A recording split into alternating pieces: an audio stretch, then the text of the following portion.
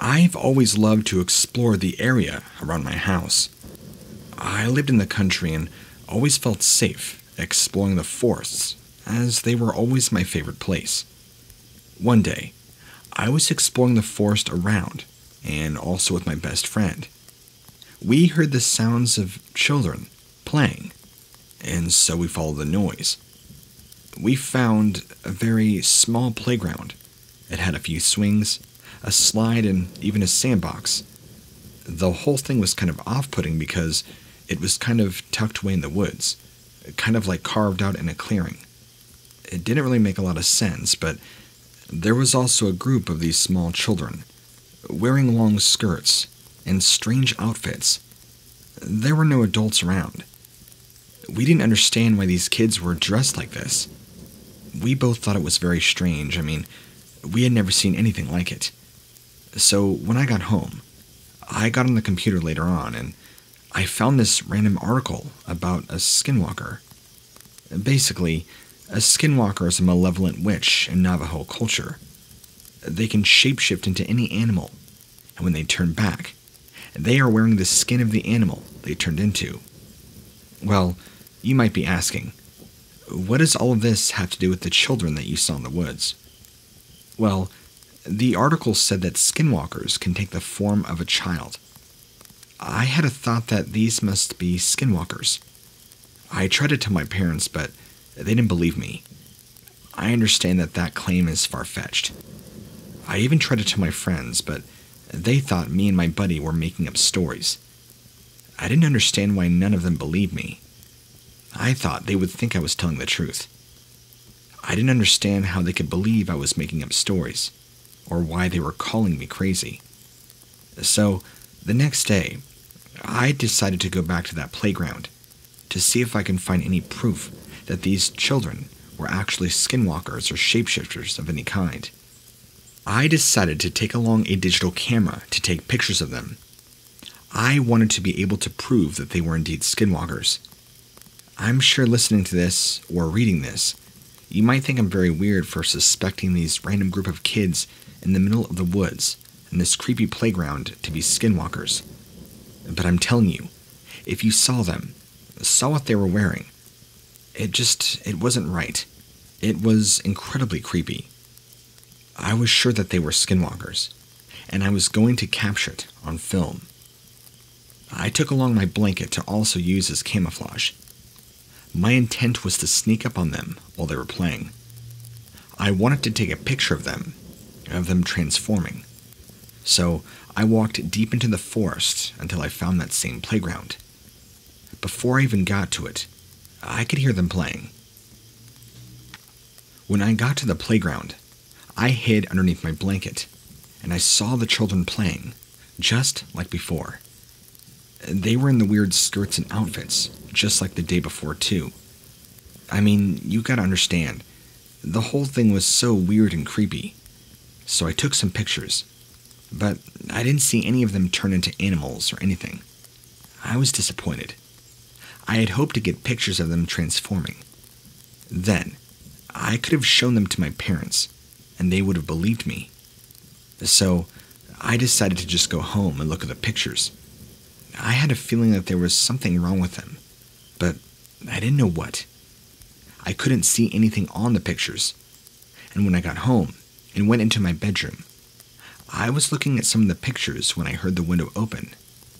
I looked up and saw a strange man looking at me. He was wearing a black hood, and his face was covered with a black, strange mask.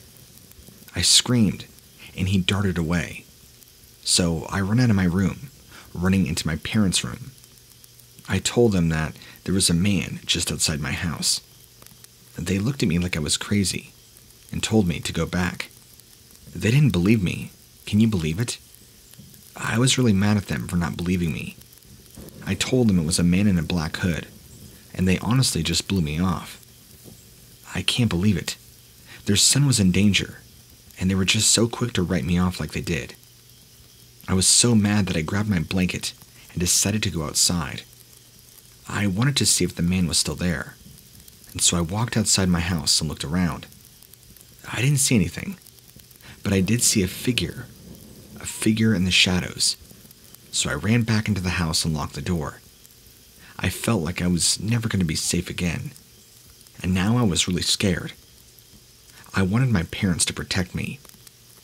My only guess is that these skinwalkers, who had taken the form of these children, must have somehow been alerted to me, and now knew where I lived, so one of them must have taken the form of this man with the mask. God only knows what was going to happen. Things calmed down for a few days afterwards, after not seeing the creepy man, and not going back to that even more strange and freaky playground. But then one night, while taking out the trash, this is where I believe I saw the Skinwalker creature in full. I was taking out the trash late at night, and I saw some of the children from the playground.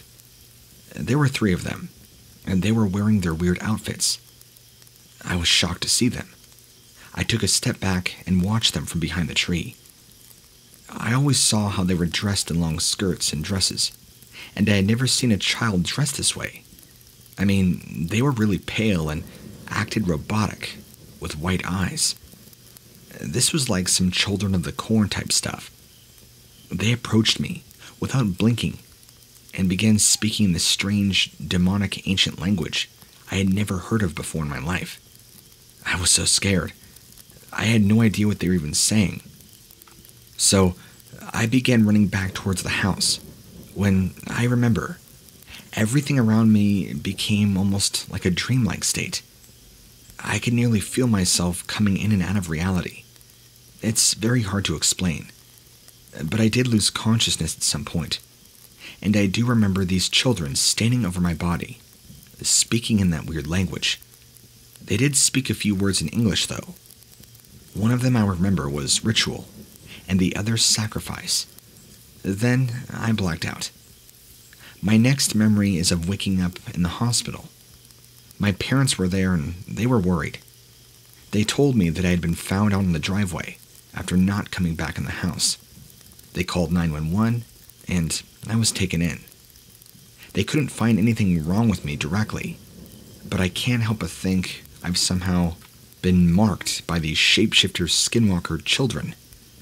I don't know what to do, and now I'm scared. I don't know if I was actually taken by these creatures in disguise or if I'm going completely insane. I just don't know what to do.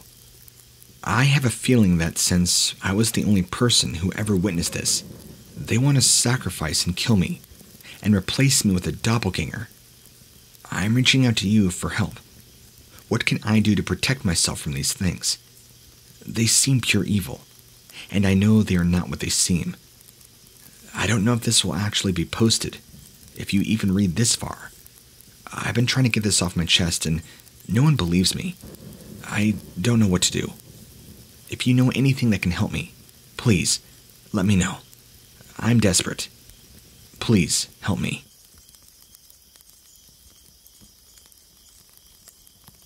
I've only ever been on the Navajo reservation once in my lifetime, and it was for a very tumultuous week vacation with my family on my mother's side. See, my mother is full Navajo, and my dad is German. She's a total hippie, and he's a total manly man kind of guy. I think for me, I am on the 50-50 split with my personality. I have a bit hippie traits myself, and am also a bit manly man at times. My mother is very much enriched in her cultural traditions and rituals, while my father is not. After I was born, we had since moved away long ago, but did go back about 6 years ago for a week when all this happened that I'm about to tell you. My story involves dealing with something I never knew existed until this trip: skinwalkers. Now, I'm going to explain what they are to the best of my ability, and you can decide if I'm crazy or not. I mean, sure, I could be, but I am a bit crazy after all. But this story, I have witnesses who are still alive. My mom. I was 16 years old at the time, and our plan was to stay on my mother's parents' trailer near the edge of the reservation for a week. Due to our upbringing, which I won't exactly get into, we didn't have a great or close relationship with my mom's side of the family. Yeah, we would visit on the phone. We had no problems with that. I do, however, have a problem with it now, but that's a different story for a different time. So, we're at my mom's parents' house, in a trailer, and my grandmother has a bunch of these strange native wards all over the wall. My relationship with my grandmother is healthier than my grandfather, so I was asking her, what are these for? And she explained it's for protection against evil spirits. I figured it was just a bunch of hocus pocus, and I was like, cool, whatever. I'm going on a walk. I need some fresh air. My grandmother, however, is a bit more into this than I thought. As I was walking away, she told me to be careful and not go too far because she feels like something bad might happen. I had been stuck in that trailer for too long, and I felt like I was kind of suffocating. Because of where we were at, there wasn't a whole lot of places or really much to walk around. It was kind of just out in the middle of nowhere. So, I made the best of it.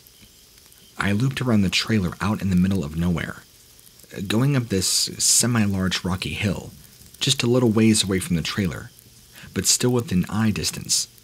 This way, I could get a better view of my surroundings.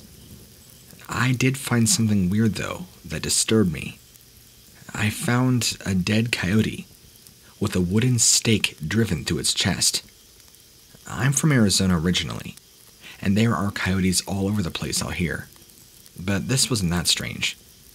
What made me suspicious was the fact that someone had clearly managed to kill a coyote by driving a stake through its heart. As much as that bothered me, I tried not to dwell on it too much, and maybe it was just some psycho out here at night with nothing better to do than to sacrifice animals. It's not like I had anything to worry about, after all. It was only in the afternoon, completely light out, so I felt safe. As I'm standing up here, though, I feel this weird sensation come over me. It was like a chill, but it was felt internally. Then, coming from all around me, I hear sounds like whispers or somebody talking, except it sounded like a bunch of people talking all at once. This had me a little freaked out, so I decided to just go back to the trailer. I had had enough of being outside for the time being. I go back to the trailer and was just watching TV with my grandparents when my grandfather decides to go out for a smoke with his tobacco pipe. As he's walking out, my grandmother, her whole demeanor changed and she gets a very bad feeling. She tells me to make sure he doesn't go anywhere and that he not go too far. So I'm like, okay. So now I go outside and follow him. Now, remember how I said I was 16 at the time? I should be in good enough shape to follow a 70-year-old man, right? Well, even though I was active and in good shape, I was still just a kid. So I'm walking behind him, and I'm so far behind him because I can't keep up with his fast pace. Faster than any 70-year-old should be able to walk. And what I'm not understanding is why he is walking all the way out here in the middle of nowhere just to have a little smoke, and why he wouldn't just stand off a few feet from the trailer. It all didn't make any sense. So here I am, struggling to keep up with him. I'm not very happy about this. He's either delusional or was doing something. I mean, he is my grandfather and all, but we had a very strange relationship. He was never very social, never talked much. So I'm struggling to keep up with him, and I finally catch up to him, and he's standing there, just looking at something. I'm not sure what he's looking at first, but then I see it. The land kind of dipped down before I could see what he was seeing, and had to catch up to him. There's a coyote. He's looking at a coyote. I'm looking at him, and then this coyote looks at me. Then, the coyote starts walking toward me, but it does this by first standing up on two legs and walks. At this point, I'm scared. I try to tell my grandfather to run, but he doesn't seem very concerned. He's just standing there, looking at this coyote walking toward us casually. I'm getting more and more scared as this thing approaches closer and closer. Not whether to run myself or watch what was about to happen. The coyote keeps walking toward us, and now he's only about 5 feet away. I'm freaking out and trying to think of a way to get this thing away, but I can't. So this thing just stops and looks intently at my grandfather, starts speaking this deep guttural voice that I've never heard before. It kind of sounded like a demon.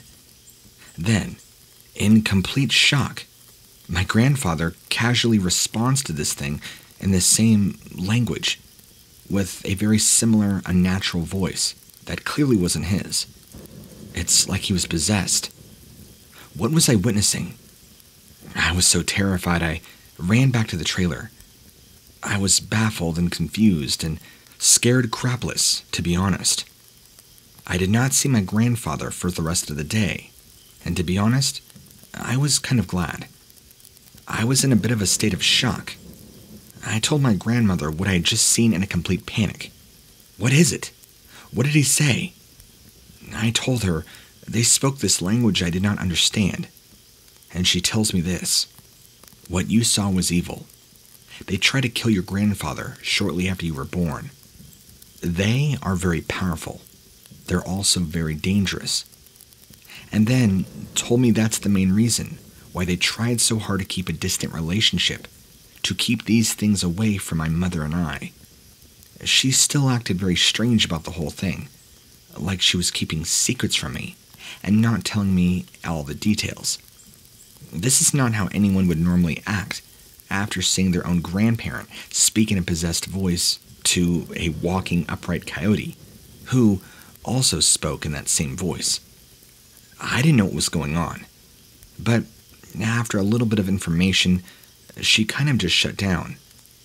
She explained that a skinwalker is an evil shapeshifter who can transform into any animal they want. It uses its abilities to harm others for its own benefit. Usually, these abilities are used for killing, or for whatever reason, as long as it's personal gain. They're also used to steal things. They can be used to harm livestock, anything. She explained to me that what I saw was a skinwalker entity. She didn't use the actual words skinwalker, though. She called it what they do in Navajo, but told me to be very careful about repeating that specific word, because it draws them in. So I locked myself in the room the rest of the day and night, unsure of what I'm supposed to expect now that everybody was acting weird, and I totally saw something that made no sense. It's like the X-Files in real life. I was even terrified to stay here. The next day, I wake up, and my grandfather was sitting at the table with a cup of coffee. I looked at him. He looked at me. We looked at each other for what felt like an eternity. I didn't know what to say. I didn't know anything what to say. So I looked at him. He looks at me. I just got the feeling he was not in his right mind. He was not the same person I remember. I didn't know it at the time, but I was going to soon learn something that would change everything. He told me in a very firm tone to come sit. I did the whole cliche gulp, and I did. I sat down across from him. He looks me straight in the face and says, I had to do something I regret doing in order to save my family. I know you don't understand, and I don't expect you to. I'm warning you now. Stay away from me before danger starts coming your way. I didn't say anything at first, and maybe after a minute or two of silence, I told him I didn't understand what he was talking about. So, without going into too much detail, he explains that he has powers that far transcend what I could ever imagine, but they come at a cost. He explains it to me that so I don't get hurt, I should keep distance. He was very sincere in his tone and warning me for my own good. Honestly, after that, I was done. I just locked myself in the room the rest of the trip. terrified to even come out because first the coyote thing, then seeing a walking coyote, and now my grandfather telling me he has powers? What was I, in Alice in Wonderland here? The end of the trip comes, and I keep in my mind that my grandmother is still acting super sketchy. My mom's being weird too. It's like everybody is somehow in on this big, weird conspiracy that I don't know about. Well, the night right before we have to leave, it still remains weird and uneventful, at least until now. This night, things were different. I was sitting watching TV in my room and decided I needed to go stand out on the front porch and get some much-needed fresh air. I had been cooped up for far too long in this room, just trying to stay hidden away from everybody and everything. As soon as I stepped outside to try and mentally process this week, it was about midnight, I think a little after. Both my grandparents were asleep. I'm usually a night owl anyway, so I quietly moved through the house and stepped out onto the porch. Out here on the res, you can see the stars at night, and boy is it beautiful. We're out in the country, so there are no city lights to block out stars. But this night was different. I was facing the front yard, standing on the porch. The stars were very bright. I was standing there, just kind of taking it all in. Then suddenly, I felt a presence around me, but I didn't hear anything. I could just sense that somehow I wasn't alone. Have you ever felt this before? Like you can just feel someone or something is around you, but you can't see them. I didn't get the impression of malice or anything. It was just a presence. I turned around, looking left, then right. Nothing. So, confused, I was a little shaken up that there was nobody there.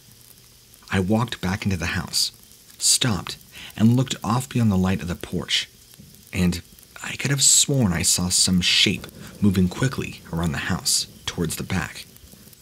I was a little scared, but I'm thinking, this whole week has really affected my mentality. That's probably what it is. So, I get back into my room, turn the TV off, deciding I just need a good night of sleep. Well, I'm laying there, trying to shut my brain off and go to sleep, and I notice that the feeling comes back. So I lay there for a minute and decided to turn my light on. As I'm getting up, I notice there's something or someone just outside my window. I see a shape moving, and so I look out my window into the night. Now, I need to explain something real quick. The moon was out this night, but my bedroom is on the back side of the house, where the moon was visible and faintly lighting and illuminating things outside. Towards the front of the house, where I was originally out on the porch, you could not see the moon because it was on the back side of the trailer at this time. So I'm looking, and my eyes are adjusting more and more to this shape that I'm seeing kind of drunkenly stagger back and forth. And then I see it. It's a very large coyote. I'm staring out the window, trying to process this, and then, out of nowhere, these orange-yellowish eyes appear, and this thing starts wandering slowly towards my window. It was maybe no more than 20 feet from my window when I first saw it. I could not tell if it was just standing there or what it was doing, but it definitely noticed me. At this point, I'm incredibly frightened, covered in goosebumps. I turn and run out of the bedroom, and I go hide in the living room. I'm sitting there, shaking, trying to calm myself and go through what I was seeing. I'm thinking that there's no way this is real. So I convince myself to get up and start looking out the windows in the living room. This time, I realize there really is something moving out there. I have to look closely because I can't really tell what it is, at least now. I move over towards the other window, looking out, and I see that whatever this thing is, it doesn't have any color. It's just all black. And I see those yellow eyes again. Then this thing continues to move towards the window, but now it's out where I am, by the living room. It's following me all around the house. I'm frozen in place. I'm not moving. I'm not making a sound. I shut the blinds and I just start to pray as hard and as loud as I can, not caring if I wake anybody up.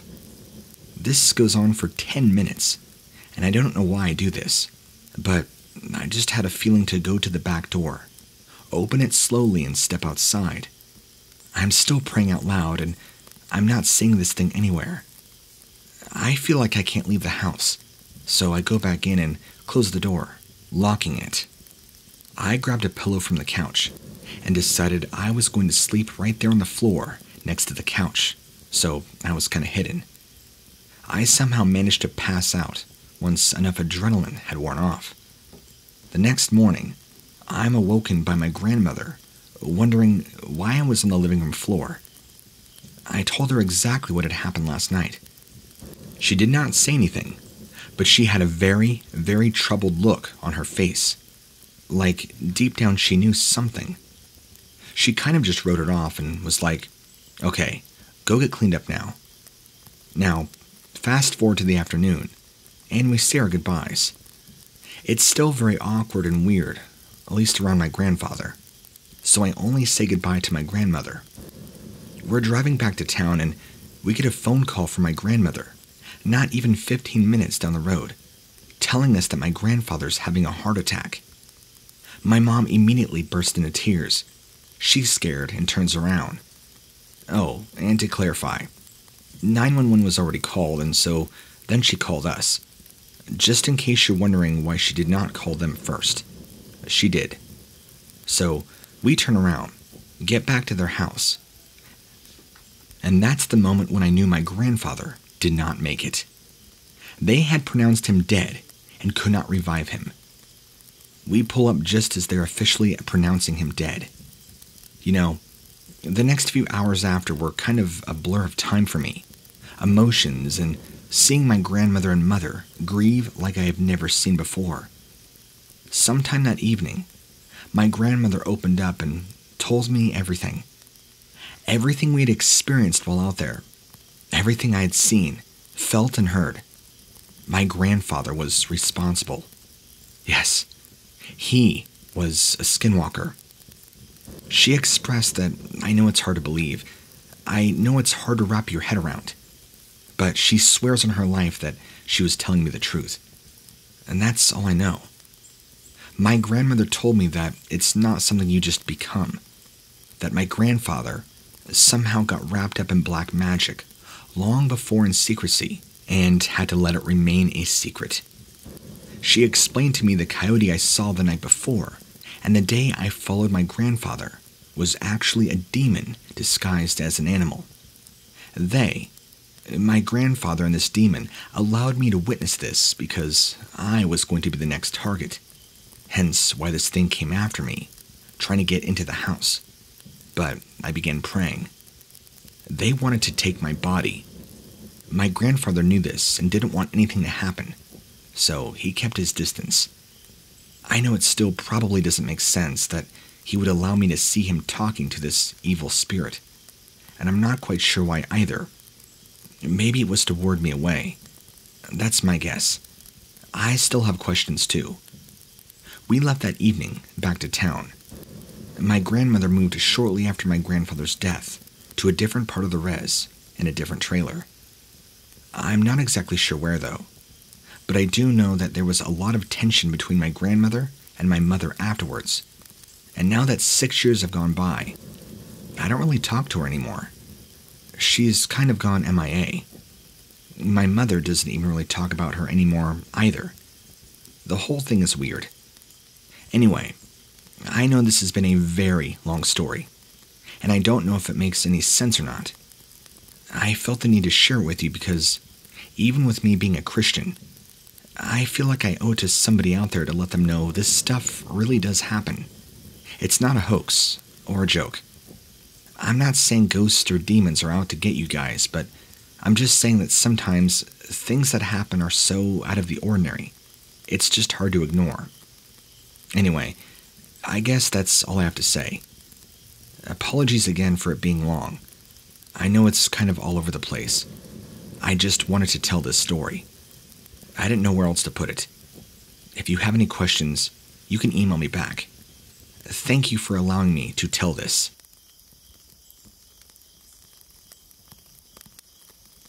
I was hunting out in the Alaskan bush once, where I encountered a being I've never encountered before.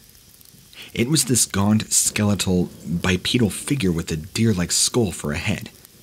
It had a long tail and was covered in fur. It was like something out of a nightmare. I could swear that it was actually staring at me, like it saw me. Although I never saw any eyes, ever. It was the weirdest thing I've ever seen. I could not get it out of my head. This sighting happened when I came to a small creek, following a lesser-known game trail. I was not expecting to find anything, and was very surprised when I saw this animal. It was standing in front of a small fallen tree, and was staring at me. It didn't take off and run away like any normal animal would. Instead, it just stood there, looking at me. The creature was so out of place. I didn't know what to think. At first, I was convinced it was just a hallucination, the result of consecutive bad nights of sleep, but I knew it couldn't have been. I just knew this experience was real. I don't think it was a Sasquatch. They are usually 7 feet tall, and it was about 5 feet tall. I don't think it was a bear either. The legs were too long, the torso too thin. It didn't have a face like a bear, and its body was covered in mangy-like skin and fur. I can't explain the skeleton and gaunt appearance. I couldn't tell if this was some sort of native-like head covering, or if this was actually part of the head. It was so weird. I also could not tell if it was a male or female, or even if it was remotely human. Hands down, the strangest thing I've ever seen. It was like looking into the eyes of a predator. So, I very slowly backed away, and it continued to just stand perfectly still, like a statue, never moving. Not even 30 minutes goes by, and now, I'm at least 2 miles away from that location, going back down the game trail I came, and that's when I start hearing voices, coming from all random points in the woods around me. It was my own voice, but distorted and sounding like it was muffled. Then, I began hearing voices of people I knew, or who I grew up with. Impossible for them to be all the way out here. Things were escalating very quickly, and I was now becoming fearful for what was happening. I was hearing my own voice from all around me, hearing voices of those I knew. I was hearing whispers too, hearing voices in my head, hearing things that weren't there. It was all too much. I could not deal with what was going on. I had to get out of here. I continued to walk, and as I did, I came to a very small creek I had to cross. So I walked along a thin tree line on one side, about to cross over to the other side of the creek. I could still hear my own voice coming from every direction, and I heard what sounded like a woman screaming in the distance. This was scary. I can't explain how terrifying it was. Then, I pass over the creek and realize I have that feeling again. That bad feeling I got earlier, right when I saw that thing originally. I began looking around me, but did not see it anywhere. So I kept walking, and I started hearing more voices coming from the point where I was earlier, when I first saw it. Now, with it all being too much, I just start running. I ran and ran until I made it back to my hunting blind. I just stayed there for the rest of the day until the noises and voices ceased, which they did eventually. Something I did not notice right away, at least until I got back to my hunting blind, is all the noises of the forest were silent. I've never heard a single animal make a sound. Even the creek that was near where I saw the creature was completely silent. It was like the whole forest had gone silent. It was very unsettling. I've never heard it so quiet before. It was the quietest I have ever heard the woods. And I'll tell you what, I am still clueless about trying to explain everything that I saw, heard, and felt.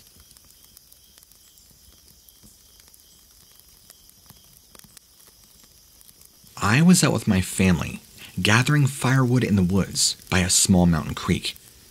It was about 8 a.m., and it was very cold, like it would be in the beginning of winter.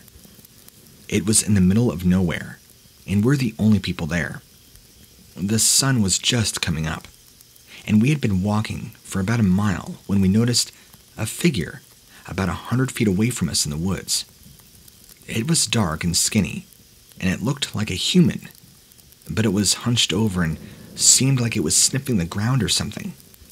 As we get closer, it began running away, but it ran in a weird way, like it was on all fours, and it was quick, but it moved awkwardly, like its joints were in place or something. Anyway, we got to where it was, and it was now gone, so we noticed a couple of things. First was that there was this very off-putting smell. I mean, it was a really bad smell, like if you took a bunch of roadkill sitting out all day in the hot sun. It stank bad. Second, there was this random pile of branches about 3 feet away from where it was, and there was blood all over these branches in a pile. It was pretty disturbing. It looked like somebody had bled out all over, or maybe slit the throat of an animal over these branches. It made no sense. The whole thing was freaky. We were also staying in a camper this time, and so later on that night, as we're getting ready for bed and it's dark out, we hear strange noises coming from the woods, the same spot we saw the weird thing earlier in the day, and it sounded like a lot of screaming and strange gargling noises, and twigs and leaves snapping and breaking. We freaked out. We checked outside and saw nothing. There was no wind that night, and the woods were exceptionally quiet, except for these noises. When it was morning time, we went out in the woods to see if we can find anything. We looked around and we found these strange prints indented in the soft soil around the trees we saw the previous morning. Also, the smell was gone, and that pile of branches with blood on them was now gone too. Nobody had moved it. These prints were also very strange. They kind of looked like hooves, but they did have toe indents in them, and they were deep. They were not bear tracks, though. I know what those look like. They were definitely not human either. So we followed the tracks, and it went about a quarter mile deeper into the woods. Then we hit a small creek.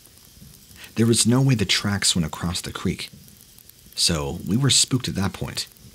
Then we hear the strange noises again, and that causes us to run back to the camper. The next day, we drove out of there and have not been back to that spot. Now, I'm not sure what we saw or heard, but I want nothing to do with it, if we're honest.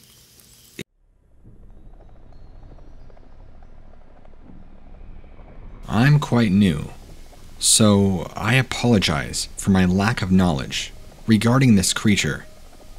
One thing I must come out and say before I go on to tell this story is that this encounter did not happen anywhere near Navajo land. Therefore, I am leaning more towards a Wendigo, or not deer. If I should move this, please let me know. It was late summer, and my mom and I had decided we should go out for a spontaneous hike. We did our research and found one that said it was a 4-mile round trip. Sounded easy enough. We got up early that morning and began our trek. The entire forest had a horrible vibe. Even my mother picked up on it. She's never been into any of the paranormal, etc. We've been walking for hours now, and this forest just seemed to get weirder and weirder. We had plenty of water and food, so I really can't say if we were just dehydrated or tired. We began to hear singing in the woods, and we just stopped and stared at each other. We had to be miles into the woods by now, our step counter saying we have well surpassed the promised 4 miles. Where exactly were we? Where would the singing be coming from? We just looked at each other and began laughing. I remember her saying, "No way," shaking her head, and carrying on. It's been quite some time now, and we have not encountered another person on this trail. Suddenly, this man walking really fast surpasses us and rounds a bend behind a rocky hill so we cannot see him anymore. He said no words, just came up behind us and darted past. Again, me and my mother laughed and envied his athleticism, until we rounded the bend ourselves to find that he is completely gone. Out of sight. The path after that bend was fairly straight, and you could see far ahead of you, so there is no way he would have been able to clear that entire area fast. This time, my mom stops and says, "You gotta be kidding me." We're thoroughly freaked out after this. Eventually, we reach the peak, and after walking that long, you'd think somebody would probably want to stay there for a while and enjoy the view. Well, we pretty much got to the top, looked, and then left. We never discussed it, but I could tell we were both uncomfortable and just wanted to get out of here. We're maybe halfway back through this trail now, and the sun is beginning to set. We're moving fast to get out of here. Our step counter said that we had hiked 10 miles compared to the 4. As the forest got darker, I began to hear leaves crunching behind us. I reluctantly turned around and noticed it was a buck, several yards away. We hurried along as to not disturb it further, but then I began noticing something. It was following us from a distance. It did so, almost like a predator, hiding and peeking. I tell my mom we're being followed by that deer, and we're pretty much at a jog now. The buck would not let us go. I would sometimes notice that it would catch up and follow just beside us. It always remained several yards away though, always lurking, head down. I've lived out in the country my whole life, and have seen all the deer you can ever imagine. I've never been followed by one like this. This seemed more than just curiosity. It felt horrible, predatory. I felt like I was in danger. Always hearing those footsteps behind me. The feeling of being watched. Clearly, we made it out unharmed. But I wonder if it actually intended to harm us, or if it was just ushering us out of the forest. All in all, it was a freaky experience. Something is up with those woods.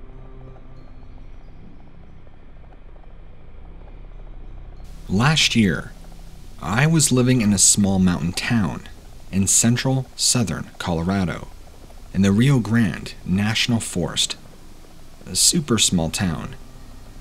Ute natives were tragically killed in the entire area of the town.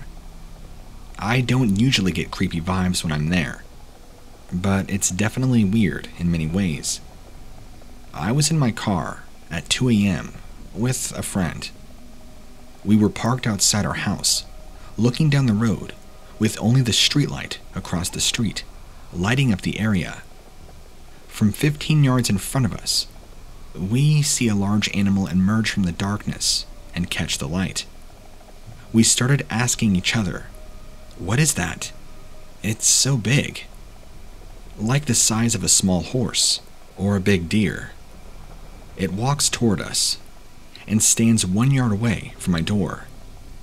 We were frozen, unable to move while we stare at it so close to us. And I say, "Is that a wolf?" It's all I could think it could be. Tall, completely silver, looked like a wolf from a movie. As it stands so close to us, it looks up to the sky to the left, then the right. Then, it runs away, toward the large cliffs at the back of the town, where the abandoned mines R, and a large forest begins. We were stunned, stayed frozen and silent for minutes until we began laughing. Eventually calmed down and went inside, confused as hell. After that, I told some coworkers thinking how cool it was that I saw a wolf. They all said it was impossible.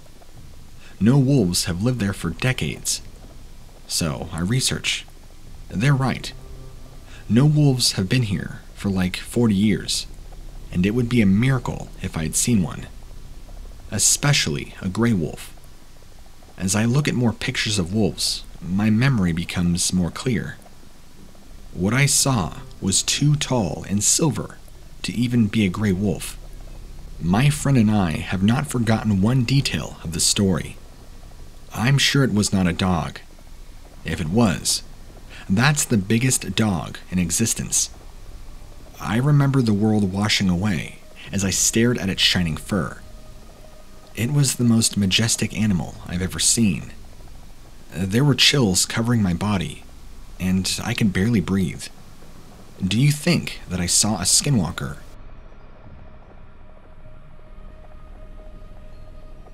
I'm not sure how to begin this. This didn't just affect me, but my family in different ways, and it continued to mess with me for years after we moved from the house where it all started. I'm trying to take something that did many things over several years and just trim it down to details that seem important. I'm sorry if this reads weird or awkward. My grandmother was supposed to have traced her side of the family all the way back to an unregistered family of natives that escaped the Trail of Tears, and after telling a person this strange thing that I normally kept secret, they suggested that it might be a skinwalker. But I don't know. I know there are a lot of family strife in that house where the haunting started, that bubbled up to the surface. A spirit there liked to scare me by calling my name, slamming doors, giving me strange nightmares, and even mimicking the voices of family to other members. The first time I can think of it appearing is when we were coming back from a road trip at night. Dad was driving, and he hits the brakes hard and swerves because he'd seen a wolf with no eyes stepping out into our lane and look at our oncoming car. Because everybody else was asleep, he was the only one to see it, and there was nobody around to suggest that anything had physically been there. The second time I think it showed itself was many years after. We had long moved from the house that this all started in. I was home alone at night, messaging a friend, and I seen a huge figure walking up the road. I was frozen in fear as it approached, and eventually passed by the house we were living in, and what I remember was something with a strange skull, kinda like that of a monkey skull, as a head or covering its head, and the rest completely hidden behind a cloak of some sort, of dark-colored fur.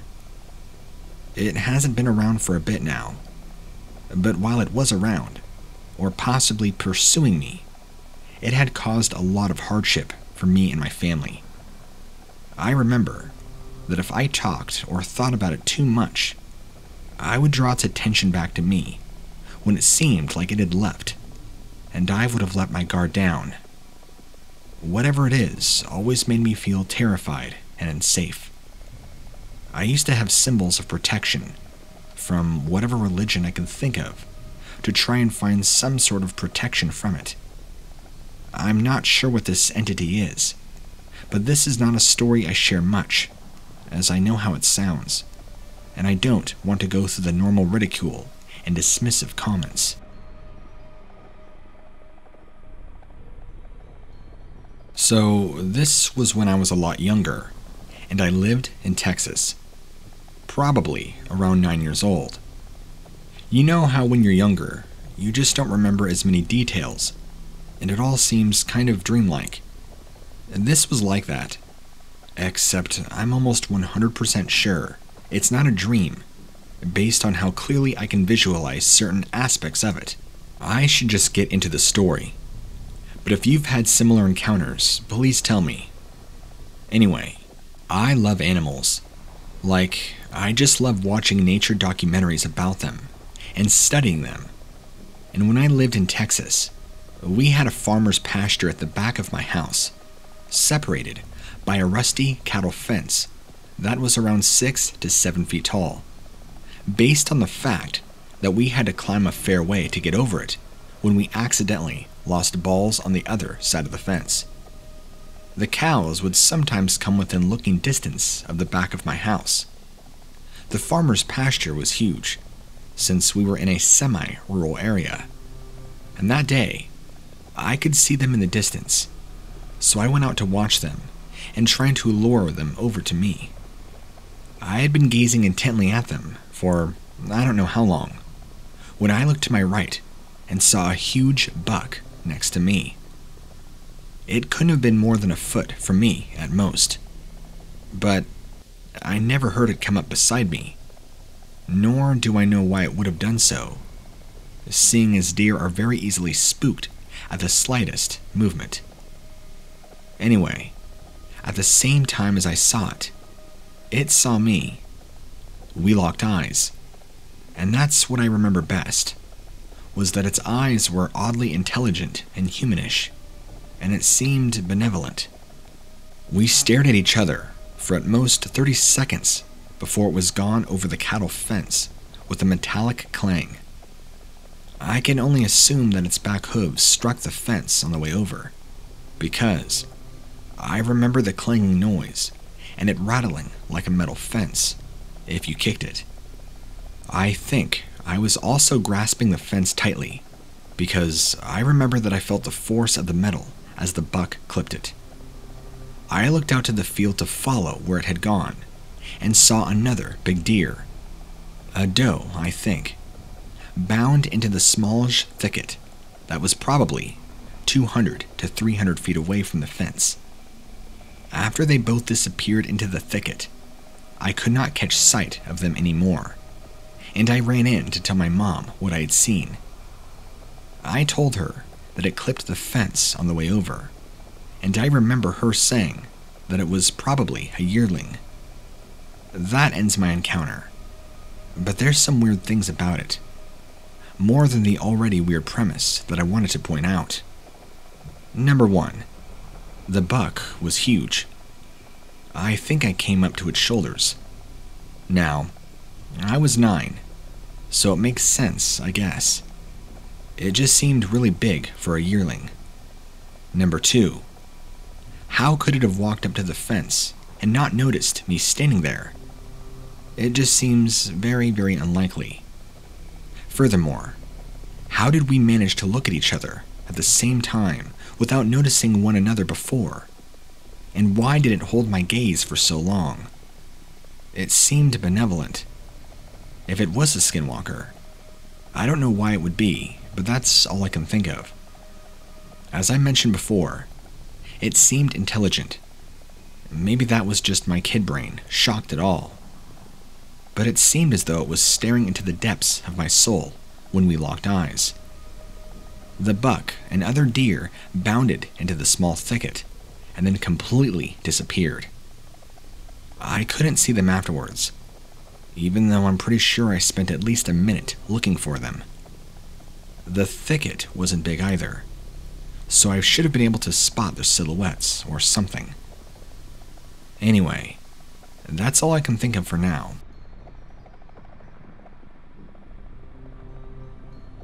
Me and my friend were driving down the road. He and I were just driving at like 11 at night. We were coming home from a friend's house, and we were just listening to music really loud. Firstly, the radio started going off. It then played I Stand Alone by Godsmack, which we don't have downloaded on his phone. My friend Calvin said, "Did you change the song?" And I said, "No, I'm on my phone." "What?" Then Calvin said, "I don't even have this downloaded." Not a minute later, it turns off and goes to static. We just sat in silence for a moment, and then it started playing other music I did not recognize. I was shaking, and I think he was too. Calvin said, "You're not messing with me, right?" And I said, "No, dude, I'm shaking. This is freaking me out." Then, his light bar went out on his truck. We both screamed, and I admit, I was actually about to cry. I've had similar experiences, but nothing this bizarre. The light bar came back on. At this point, something the size of our truck ran in the middle of the road and ran across. We were screaming things like, "Dude, what is that?" We saw it in the rearview mirror as well, and as we passed the song, the Skinwalker started playing on the song. We didn't have this downloaded, and I never heard it. It was just the beginning, so it ended the song fast. But it all stopped. The static stopped. The light bar was on. We couldn't see it in the mirror anymore. At this point, we were going 80 miles an hour down a hill that's meant for 50, and we're just hoping to get back to civilization soon. We were at least 30 minutes from my home and the nearest neighborhood, so we tried to talk about it. Our music resumed again, and it was normal. This all happened in the span of 5 or 8 minutes. I don't know what happened, and I know it sounds too good to be true, and it sounds almost too perfect, but I just hope it at least entertained you or allowed me to share my story. Have a good night, and enjoy yourselves.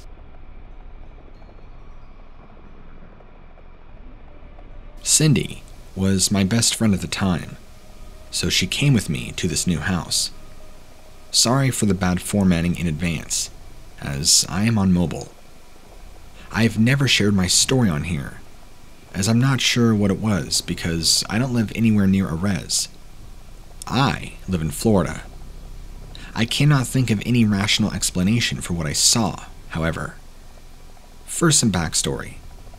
I lived in a city nearish Orlando and went to school with a girl who I will call Cindy. My mother worked at a different school nearby as a teacher. We were going to move towards Central Florida in a very rural, absolute middle of nowhere area after school had ended. So, it was Cindy and I's last day of school, but my mom still had to teach for another week. She drove us out to the new house to stay there on our own for an entire week while she finished work and would stay with my grandmother in town. So, Cindy and I are so excited to have the new house to ourselves for a week and to go get set up in my room and stuff. We decided that we wanted to still go on late walks like we used to and thought about going that night. We agreed we should go while it's still light out because we don't know the area that well. All my area was a giant square-shaped road or block. It wasn't really a block though, because any houses there were just a mailbox and a gate on the road with a driveway that went out for like half a mile until you saw the house. So, we're walking on this square road around dusk, and we get to the corner of the road, go to turn, and watch this absolutely massive deer walk out of one side of the road from the trees, maybe 50 yards ahead of us. We kind of just stopped or slowed to look for a second, because although I'm from up north, she'd never seen a deer being from the city, and I had never seen one so close. This thing also was a buck, and again, huge, so I told her not to get too close, as it could be dangerous. All this happened in like 5 seconds, while it walked to the middle of the road. Then, this deer stops in its tracks, turns its head to look at us, and just stared for what felt like 10 seconds, realistically. We just kind of watched this deer like a staring contest. Then, it turns its head forwards again, stands up on its hind legs, and starts limp walking into the other side of the trees. Then, we just watched the trees rustle a ton and walked home. That's when we were like, yeah, did we see that? We hadn't walked the rest of the week, and Mom came home earlier than expected, so we felt better. So here's where I'm not sure of anything. This deer's legs were not only what they should look like. A deer's legs are opposite of ours or a dog's. When they stand on all fours, their back knees pointed behind them instead of in front. This deer's legs did not point behind them. Its knees faced forwards, as if they had been twisted around perfectly. My mom worked in her family butcher shop as a kid, and had seen deer brought in with ankles that were twisted and broken, and healed in a completely new position.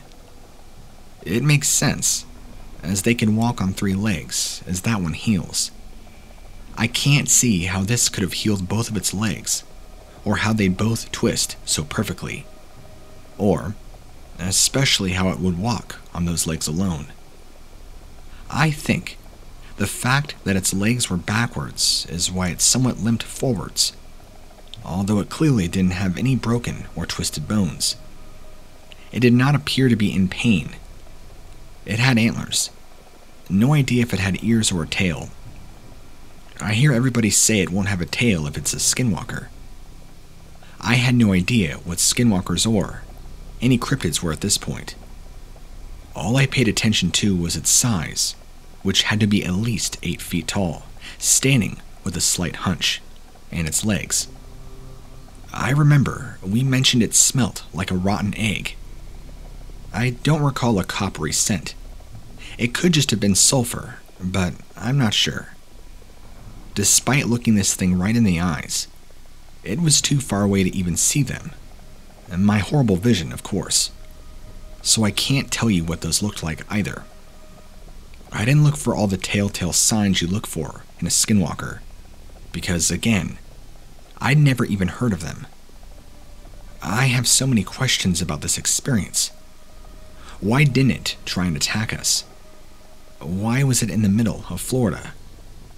Why would it almost show us that it walked like that, instead of, I don't know, keeping its cool? If that's not what it is, what did I see? Cindy and I are no longer friends, so I'm not sure if she'd even remember. I think the only reason it stuck with me is when I heard stories about skinwalkers. I felt my heart sink into my stomach and remembered this. I do have a Navajo friend who refuses to speak about this with me, and I fully believe skinwalkers exist if that's not what I saw. I've heard of flesh gates, but I have trouble believing other things because they don't have Navajo ties, which my friend does and clearly believes in. I don't know how much about flesh gates except they're basically skinwalkers without Native American connotations. Maybe that's what I saw. Maybe this deer was also just severely deformed. Have you ever seen anything like this? This was about 5 or 6 years ago, by the way. The stories of Navajo medicine man, or shamans having encounters or altercations with skinwalkers, is one not largely outspoken by them much, like a Vatican exorcist. Most modern encounters today are either a host seeking help from the medicine man, either spiritually, holistically, or physically. In most ways, they are like priests. People find comfort in their prayers, blessing and guidance in times they don't understand fully, or seeking just to be enlightened by words, wisdom, or knowledge.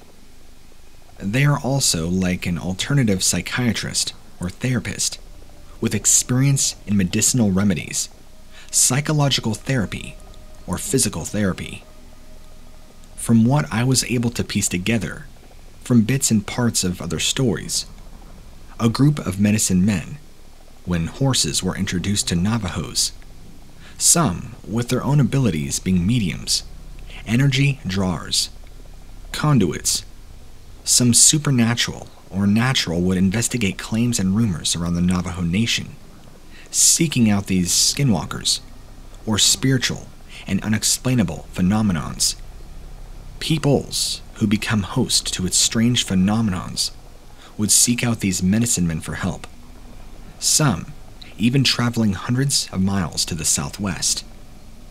In one such encounter, I've heard from an elder is that when he was a young boy, becoming a man, his grandfather's grandfather would ride around the Navajo Nation and off, sometimes going as far into the Canadian territories to the Northern Territory of Mexico, helping people of all ailments, spiritually and physically, under discretion and some form of payment.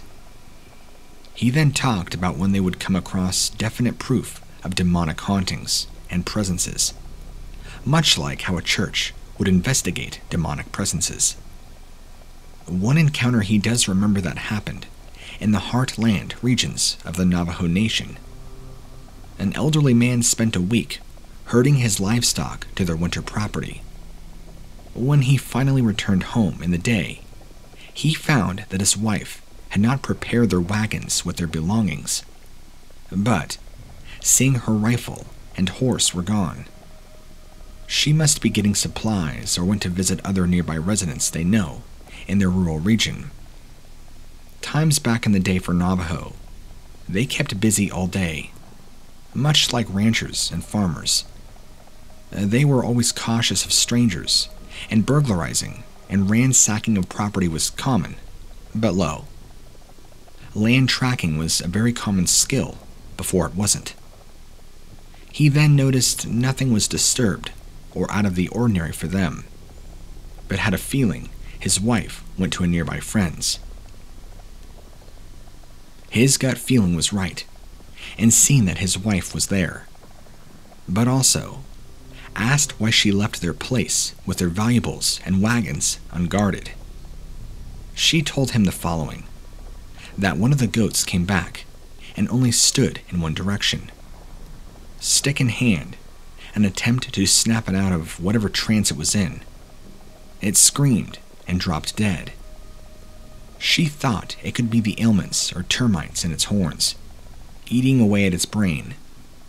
She did not want to waste whatever was salvageable. She butchered the goat and hung its wool skin to dry in the sun, putting the still intact headless goat in back of one of the wagons. As she went about, finishing chores to pack the wagon, she heard rattling outside. Thinking it was a rattlesnake on the property, getting ready for fall, she went to find it, but came to notice the sheepskin was gone. Thinking somebody is on the property and robbing them, she went into the hogan to get her rifle. Gun at the ready, she didn't get far before noticing that the goat skin was dragging on the ground. Thinking it was animals instead, she followed the dragging trail and kept an eye for an animal in the distance. Instead, she noticed not far ahead, the skin hide was dragging itself, gliding over the ground. She shot at it more than several times, but it kept going towards some washes in the land with hill terrain. Unsure of what she had seen, she decided to not stay the night and left to the neighbors. Hearing this, the husband had her and the neighbors go find the local medicine men, common in the area, but would be a couple of days. Returning with an elderly medicine man, 3 men accompanied him. The wife then showed them where she stopped following the skin, and they went on from there. Unable to accompany them, the husband and wife kept a bonfire going all night as a waypoint for them to see in the night sky. Late into the first night, one man came back and asked if they could spare a horse, as one of theirs had fallen into a ditch and severely injured itself. They had to shoot it. Agreeing, they let him take the husband's horse, as it was fast and knew the area. Into the next day, no sign of them returning happened. Then, night came. They built the bonfire again, so they would be able to see if they were near. Not long after, another one of the men came back and asked if they could spare another horse. Agreeing, thinking something again happened to their horse, they took the wagon horse. Later into the night, the final third man of the group came to the house and asked if they had yet another horse they could spare. Anxious on an update, the husband asked if they had found the goat skin. Not saying anything else, the third man asked again if they had another horse to spare. The husband agreed meanly, only that he can check on his other horses. The third man agreed, and they rode into the night. Coming upon a ridge in the night, lightened up by the full moon, and the third man rode to the sound of a sweat lodge ceremony the medicine man and 2 other men were doing. Coming upon the sweat lodge, he respected the strict custom around medicine man in the middle of ceremonies. He stayed silent. It is custom among Navajo culture to be silent during a ceremony and not to break the concentration of the medicine man, and strict lesson, never question what they do. The third man told the husband not to look into the open. He had to keep the glowing dim lava rocks hot, and not to look back until they are done.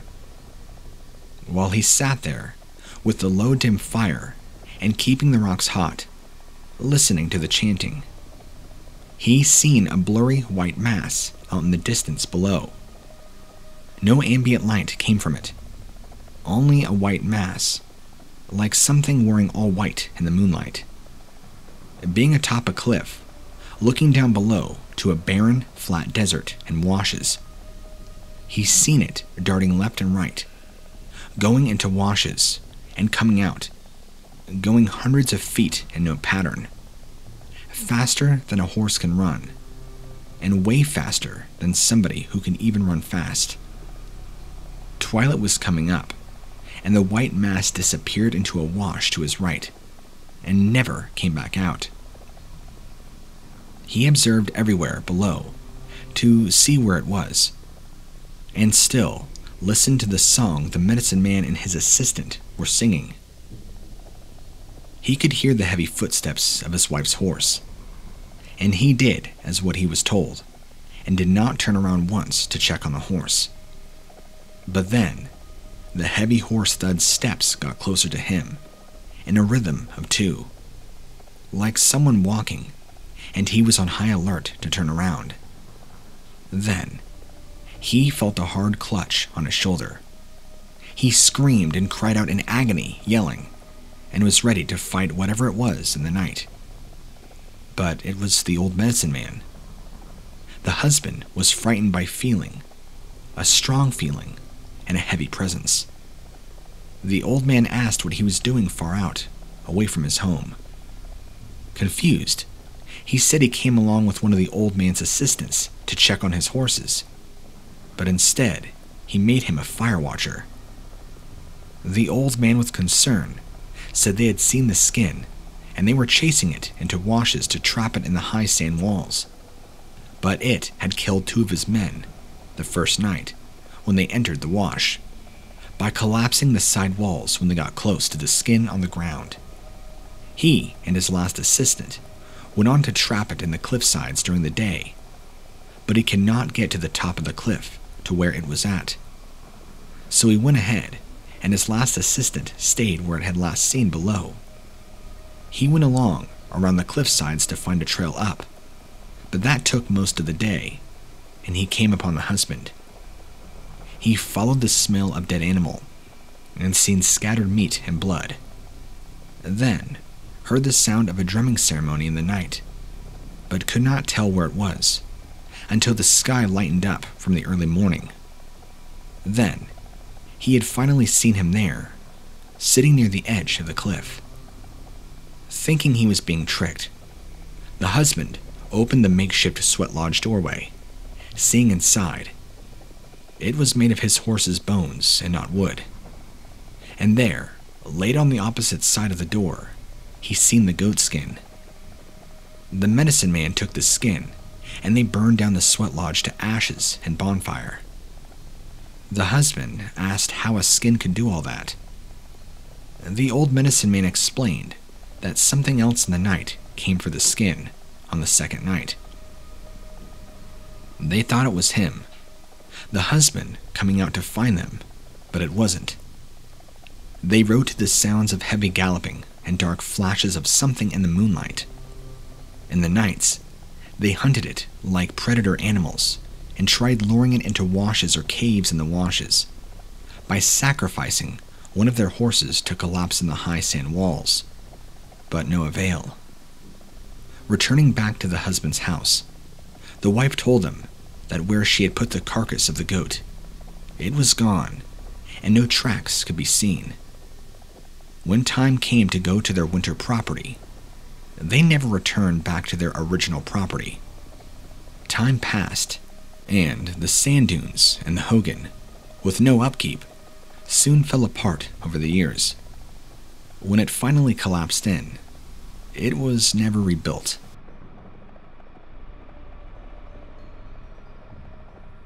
The way the Indians do is to dry their corn and dig a hole beside the hogan and put it down there. Then, they put a stone over it and some dirt and weeds so no one will find it.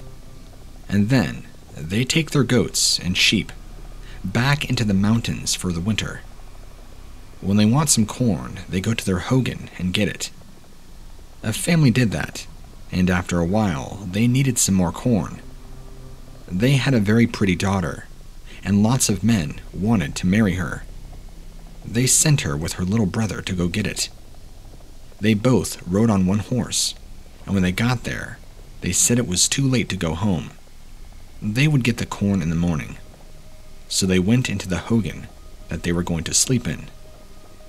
They had tied the two front of their horse, and he went off to feed, but he kept coming back to the hogan, and his ears were up. He could see better than they could in the dark, and the girl knew somebody was out there, because in the afternoon, some men had been near there, and one man said, "Now I can get that girl," and all the other men went away. And at night, she saw a dark shadow in the woods. She knew a human wolf was after her, but she did not tell her brother. So she dug a hole under the hogan, and she told her little brother to get into it. If anyone came, he was to crawl outside and ride fast to their family, and she would try to fight as long as she could. She tied the blanket over the door as much as she could, so it would take the wolf a long time to get in, and the boy could get away. Then, later in the night, she heard some mud fall off the top of the hogan, and she knew the wolf had come. The boy crawled out, and he cut the rope around the horse's feet. He jumped on the horse, and the horse was scared. He didn't want to stay there, and the boy didn't need to whip him or hold the reins. He ran as fast as he could, and the boy held on to his mane. Then the wolf came in, and she fought him as hard as she could. Pretty soon, the boy got home and he told his family, and his father and mother got on their horses, and they rode as fast as they could back to the sister. Her big brother was not at home. He had made a long bow and lots of fine arrows with eagle feathers on them. He could sure shoot. He went out hunting that day and stopped at a hogan for the night. Indians do that when they are away from home. That night, it snowed a little, and the next morning he said, "This is a good day for hunting. I guess I will shoot some rabbits." And it was snowing, and he had some good new moccasins with heavy soles, and he had his feet in burlap sacks to keep them dry. It was snowing, and he was a fine shot. He could hit whatever he wanted to. He saw 2 rabbits, and he took 2 arrows and he shot them. He never missed. He was riding along, and he saw a big track, but the snow had covered it, and he did not know whether it was a horse or a man or some animal. So he blew the snow out of the track, and then he knew it was a human wolf, and there was blood too. So he followed that track. He followed it all day, and toward evening, he came to the edge of a mesa. And he crawled slowly to the edge, and he had 1 arrow in his bow, and 2 in his mouth. At the edge, he came to the last track made by that human wolf, and there was no way to get down that cliff. So he circled around, and he found just 1 narrow path going down. He went along and saw a big stone lying against a cliff, and he knew that was where the human wolf was. He pulled back the stone and went into the cave, and saw nothing, and pretty soon he came back to a black curtain. He pulled that back and he went in. There was a narrow passage, and he went along for a half mile. Then he came to another black curtain. In a half mile, he came to another. Then he came to a 4th one. He pulled that back and found himself in a big room, which was round like a hogan.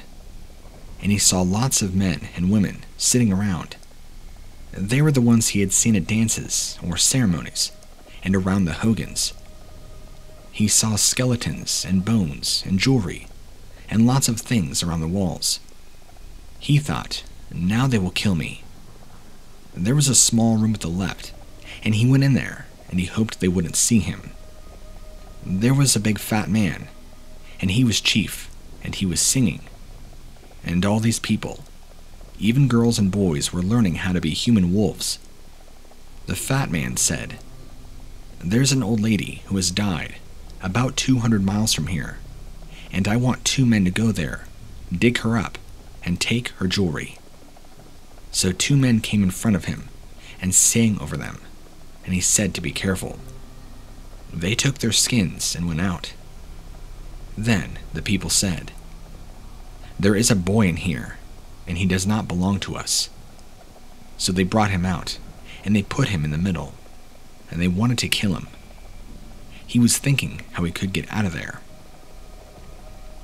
He wanted to get their eagle feathers because that was the main thing to all this, and then everything would go wrong with them, and they would have to stop. But they were all around him, and they were watching him. And up on the wall ahead of him was a girl's head, and he kept looking at it. But he didn't know it was his sister. Then the man said, "Do you want to be a human wolf?" He didn't want to, but the man said, "You can study to be a wolf, or we will kill you." So he agreed. And all the time he was thinking how he could get out of there. On each side of the door, they had a big dog, so if he ran out, they would make noise and stop him. Then, they passed some meat. He didn't want it because he knew it was human meat. But he did not know it was his sister's. He thought he had better take some, so he took a piece, put it near his mouth, and then he put it down inside his shirt. He thought, when I go out, I will give a piece to those dogs, and they won't make noise. Soon, the man fell asleep, and the boy pretended he was asleep. He snored, yet all the time he was looking around. His eyes were almost shut. Then, after a while, all of them were asleep because they knew the dogs would make a noise if he tried to go out. Then he got up and took his bow and arrows, which they had taken away from him. He took a bunch of the eagle feathers. He took a step toward the door, then another, and then one dog began to growl. Then he took the meat out of his shirt and broke it into 2 pieces, and gave a piece of the meat to the dog. They were hungry, and they wanted that meat. Then he ran through the curtain as fast as he could. They had put wood and stones behind the curtains, so he would have a hard time. But he got through, 3 of them, all right. And then he heard a lot of noise among those people. He sure had a hard time getting through that last curtain, and he had to push big logs and stones away. And then he ran as fast as he could. He was a fine runner, but soon he heard a wolf over there, and then over there, and then he knew they were all around him. He came to a badger's hole, and he pulled up a big weed, and crawled into the hole and pulled the weed down hard so it looked like it was growing there. Pretty soon, the noises stopped, and he pushed up the weed and looked around, and heard someone coming. He went down again, and the fat man came running, and he ran right over the hole. He heard him say, "I wish we had killed him like I told him to." After a while, the boy came out and ran home, and when he got there, the sole of his moccasin was worn out, and his foot sore. In 1 or 2 nights, there was a war dance near, and his family went over there, but he didn't because his foot was sore. But later, he took his bow and his arrows like a cane, and he thought he would walk over there. When he got there, he saw that same fat man who was chief of the human wolves, sitting on a big white horse, dressed in fine clothes, and he had lots of necklaces, jewelry, and bracelets, and his wife had too. The boy said, "I'm going to shoot that man." So he ran around the circle of the wagons and people until he came behind him. Then, he put an arrow in and gave a long pull. He aimed at the man's neck, shot the arrow, and it went in so far that only a little bit, 1 inch, was showing. Okay, short encounter, but worth it. This was about 6-7 years ago, when I was driving back with my girlfriend from a concert late at night. We both swear by this. We saw a full-grown wolf turn in, or shapeshift, into a man in front of us. This thing leaps onto the road, and then proceeds to look at our vehicle, stop in the middle of the road, and before our eyes, just like in the show Animorphs, if you've ever seen that, throwback to the late 90s, early 2000s, transform into a very weird-shaped man, covered in animal skins, and then run off the side of the road. This considerably freaked my girlfriend and I out, and caused me to do a U-turn and drive a different way back home.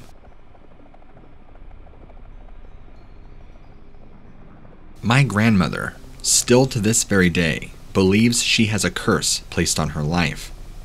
Her father used to be a witch doctor, or so I'm told. I'm not exactly sure what they're called in the native culture, so I'll just be referring to him as a witch doctor. Now, her father was a very evil man, supposedly killing my grandmother's mother for the sake of power so he could be more powerful and transform. I don't know all the little details, but I guess he had made a deal with the devil or some sort of pact to kill for power. As my grandmother got older, she fought against her father and defied his wicked ways, which caused her very own father to turn against her, to banish her from the family and the land, and to even put a curse on her, which calls in other skinwalkers, I'll say skinwalkers for the story, to come and try to come against her. Since this happened, she was probably right around 17 or 18. She has had multiple run-ins with shapeshifters, skinwalkers, who all try and claim her life. She has had her name called from the deserts when nobody else was around. She's had coyotes chase her car down in the middle of the night, and beings with horns and skulls trying to break into her apartment. This has been an ongoing thing throughout her entire life, and there seems to be no escape. She's done every single spell and ward that she knows of to get rid of these things, but nothing seems to work, and she's not sure what to do. Now, my grandmother is 74. She's very healthy and still very much alive and alert. Now, I think she's just more wary of the things that come around. But these creatures of the night are still very aware of her and have not given up pursuing her and her life.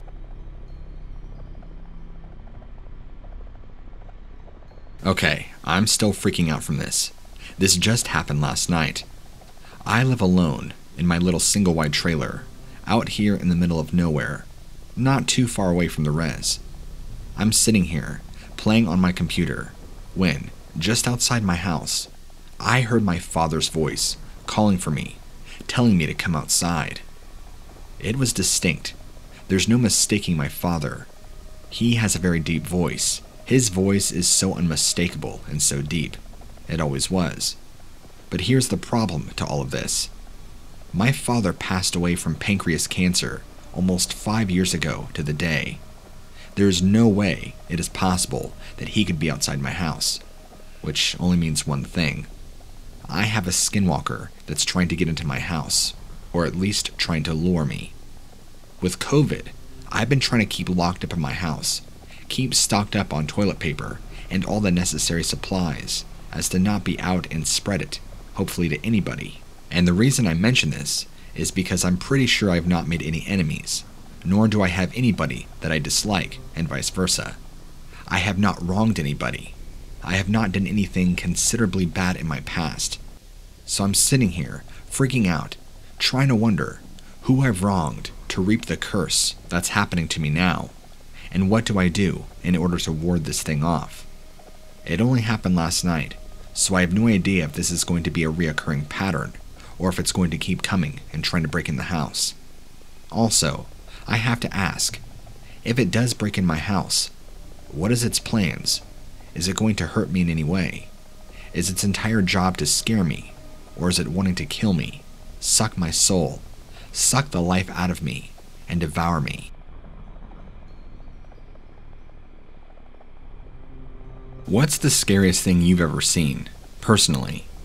Because the scariest thing I've ever seen is an upright walking coyote, a deformed upright walking coyote. I saw it the other day, early December, driving to work.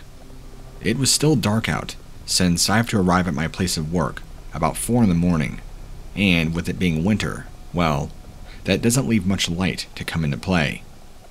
I live in the Great Northwest, and I'm surprised that there might be a skinwalker around here. Dare I even say that? I do live close to a reservation, and I have no idea if there's any ties between the two. I always thought skinwalkers were exclusively Navajo, but I guess not. I guess shapeshifting can take part in just about any native culture. At least now.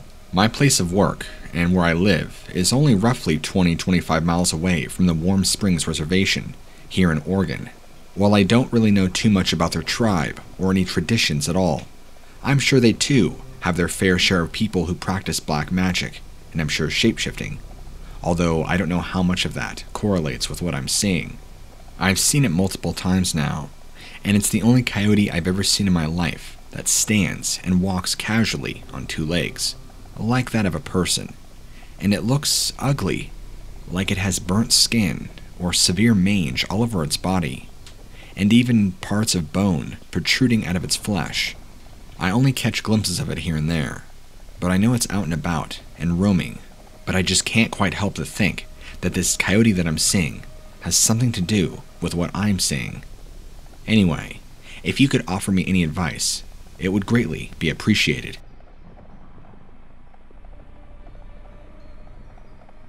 A close friend of mine recently made a dire mistake. See, he doesn't really believe in skinwalkers or know much about them, but I do. In fact, I'm well aware of them, and have my own multitude of personal run-ins with these things. I know they exist. I don't need convincing. But my friend, however, went to a very forbidden burial site on native reservation territory, and is now regretting it. See, something followed him back home. Whatever it is has been trying to lure him out of his house at night, every single night constantly, day after day. It won't stop. He says it has an incredibly evil presence to it, and has a very dark energy. He started telling me what he was doing and what he did, and I told him he most likely invoked a skinwalker, and it has now drawn itself to him, following him around.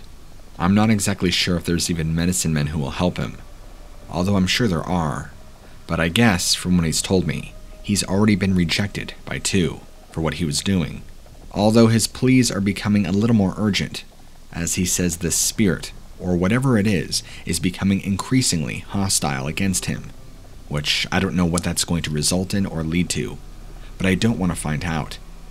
I keep urging him to get some sage, and desperately seek the help of a medicine man who can help him and bless him. How much he's going to carry that out, I don't exactly know, but he certainly did something to piss these things off, and something must have followed him home for a reason. His claim to me was that he accidentally or unknowingly disrespected the burial site. He wouldn't go into detail. I think probably because he was ashamed of what he did. I don't know what he did. He still has not told me, but it must be something somewhat bad.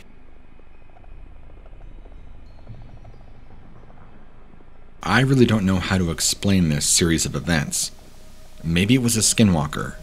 Maybe it was a demon. Or maybe something else entirely. I was sitting at home, watching TV on the couch, when my cat and dog started reacting, and I did too. This horrendous smell of rotting flesh came to the house. It was awful. It seemed to move along the back side of the house, and just as quickly as it appeared, it also disappeared, and my cat and dog went back to acting normal. But when it happened, they weren't just taking notice of the smell. They started going crazy, barking, and my cat acting like a schizo. I didn't pay much attention to that, even though at the time I thought it was weird. But when it happened a second time, this time, a few days later at nighttime, that I began to have a suspicion something more sinister was at foot.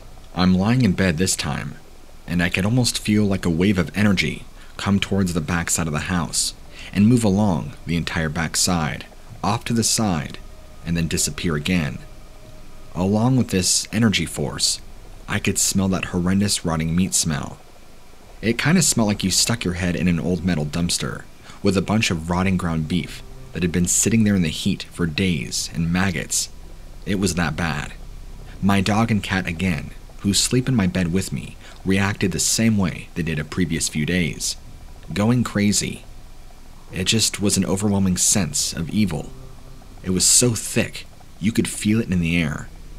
And the force energy that I'm talking about was almost electrical, like electricity in the air, static, if you will. The entire backside of my house faces a large section of woods that are unused to my knowledge. The only thing I could possibly use to prove it was a skinwalker was that I live about 50 miles away from a reservation. Is that any proof at all that this could be a skinwalker? I rarely drink, and I have never taken any kind of illegal drug.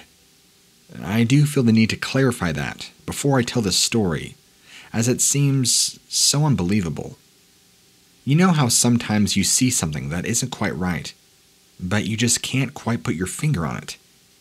You stare and think that it isn't right, but your mind won't quite process what the odd thing is. This happened to me one day as I was driving through this huge forest of trees. It was a pretty decent road, but all you could see for miles and miles were just trees.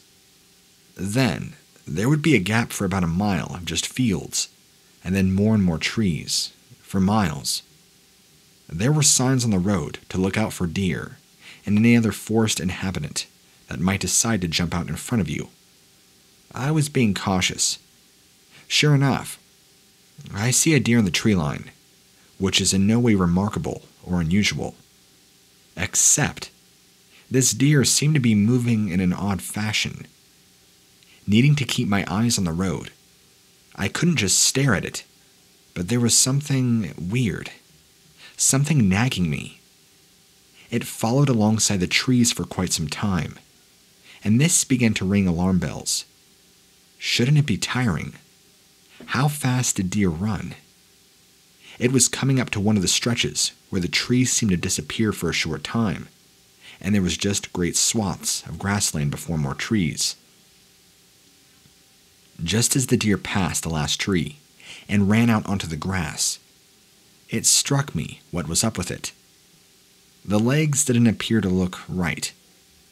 Rather than that super skinny Bambi-esque wobbly legs, these were stronger and reminded me of canine legs. What happened next afterwards seems like something out of a Hollywood movie. As the deer continued running, I kid you not, it began to change. Right before my very eyes as I was driving along, and how I didn't crash, I don't know. There was no way at the time I was looking at the road. Here you go. This deer began to turn into a wolf.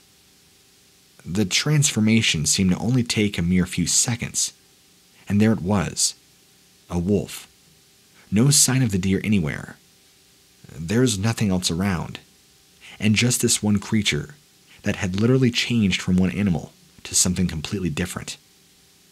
It gave a sort of weird high-pitched howl that sounded not normal, and then ran off even faster than the car into the next set of trees.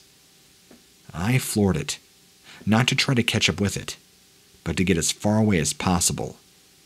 I had no idea exactly what it was that I saw, and I didn't want to know.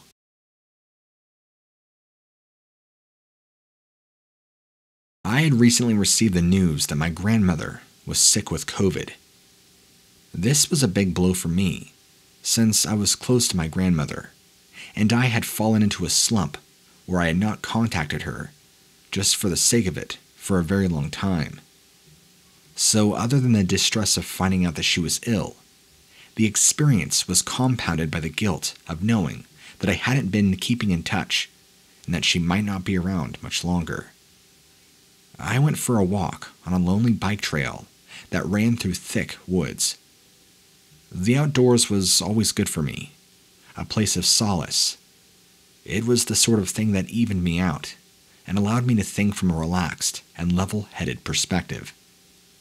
The trail was wide, and it was raised up so that either side sloped down to the woods, kind of like a road, where there is small ditches on each side of the road to help shear off rainwater. I didn't do much observing of the scenery, though. My eyes were mostly kept to the trail and my feet as I tried to sort out thoughts and emotions. I heard a snap of a twig off to the side. It garnered my attention, so I looked into the woods to see that just behind the first line of trees, a large buck, looking at me inquisitively. If it had been a person, I would have been irritated at my inner dialogue being interrupted. I easily admired the beauty of the creature for a long time before continuing on, absorbing into my thoughts with a lighter heart. I quickly thanked this buck for the mood lift. Walking along, I quickly threw glances over my shoulder to make sure if my animal companion was still there. It was still looking at me, as it was trailing me at a distance. Maybe I was in its territory, but it didn't seem like it was going to charge me or anything. One of the times that I looked back, I did so just in time to see it go behind one tree, and then see a large coyote emerge from behind the same tree. That made me stop and stare. Why had the deer gotten so close to a coyote? And how come the coyote hadn't attacked the deer? I quickly scanned the tree line for the buck, but it was gone. It was as if the buck had transformed, which was impossible. But the coyote behaved exactly as the deer had. Right then in that moment, I began to get a sickening, sinking feeling in the pit of my stomach.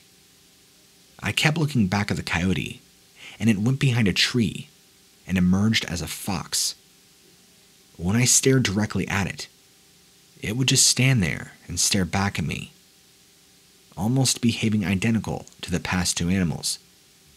But when I walked on and only minded it out of the corner of my eye, it would follow and perform these inexplicable transformations behind trees, out of sight. The final straw for me was when it emerged from behind one of the trees as my very own grandmother. The imitation, or so I call it, was perfect. Even the way she walked. She even yelled out to me with her voice. That voice that I knew so well. I began to run. I knew it wasn't right. Something was wrong. When I looked behind me, my grandmother had transformed into something like a wolf made of pure black shadow. Panic came over me, and I ran in that moment for all I was worth. I was thoroughly winded. It took me a while to recover, and I'm still waiting to hear if my grandmother is going to make it through or not. But I know whatever I saw that day, it wasn't her. I don't know if it was some kind of omen. It was just a product of all the stress I was under, I'm not sure. But if I ever see it again, I'm not going to wait around to see if it's an hallucination or not. By the way, as far as it being a native thing, or some sort of black magic, the only thing I can attribute to that is there's a reservation nearly 30 miles away from here. I have no idea if the two coincide.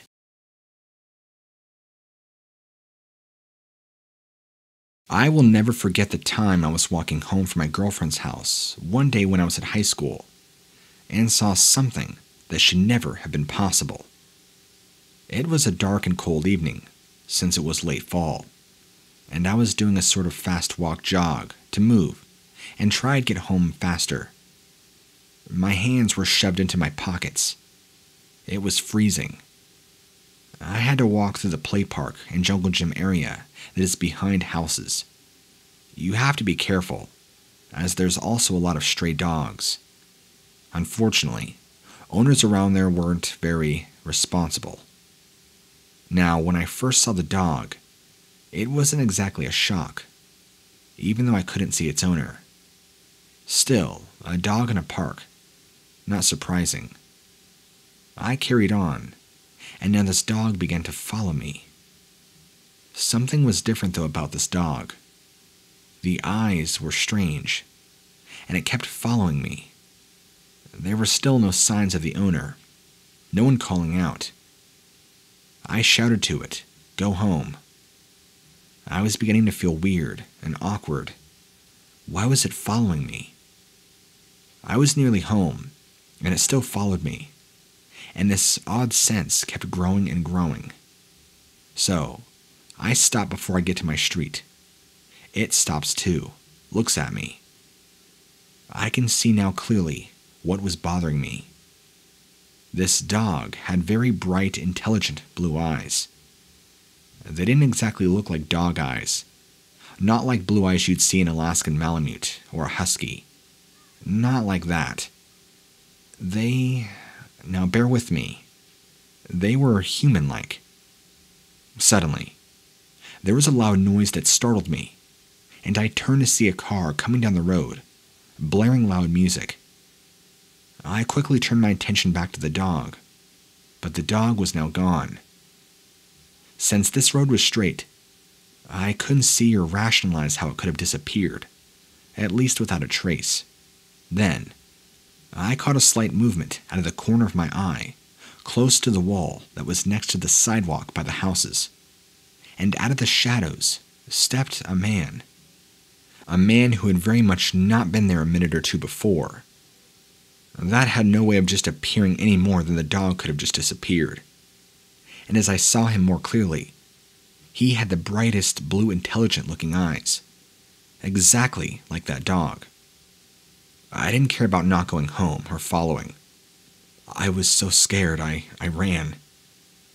I didn't hear any footsteps follow behind me, and once I got home, I allowed myself to think about it. It couldn't be true.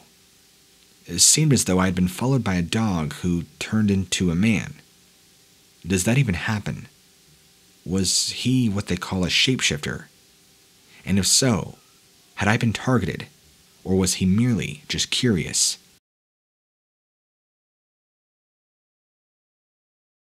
My aunt and uncle hosted the family reunion every year. They were young enough to do it, and they certainly had the living space to. We were not a small family by any measure, so when it was time for the reunion, their backyard, as you can imagine, was packed. Having the woods at the edge of their property added a nice touch to the whole experience.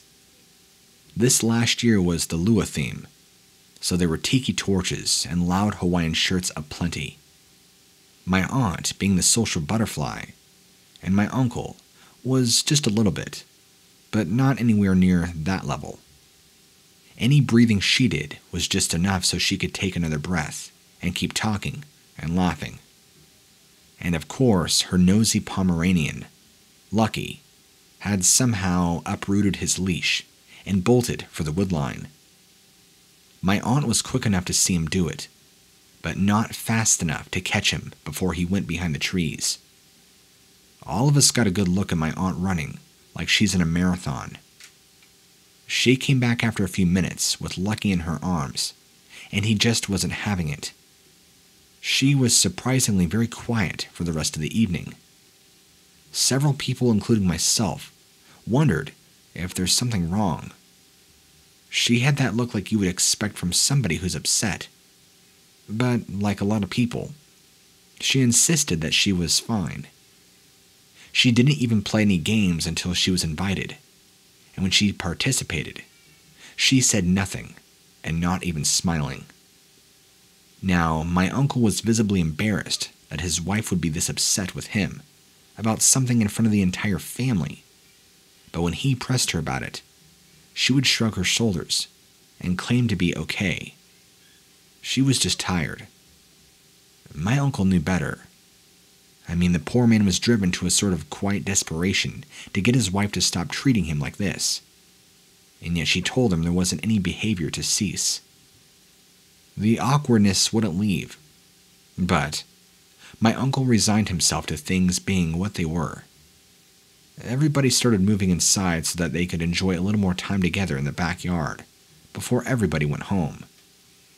If I had not lingered in the backyard, I would have not noticed the movement at the tree line.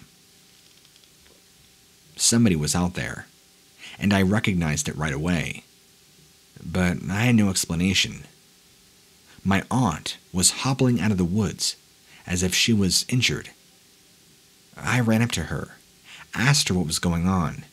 She explained that when she went after Lucky, somebody had shoved her down and grabbed him and ran off. She was planning on going inside and calling the police to report the dog as missing. That's when my blood ran cold, when I calculated all the implications.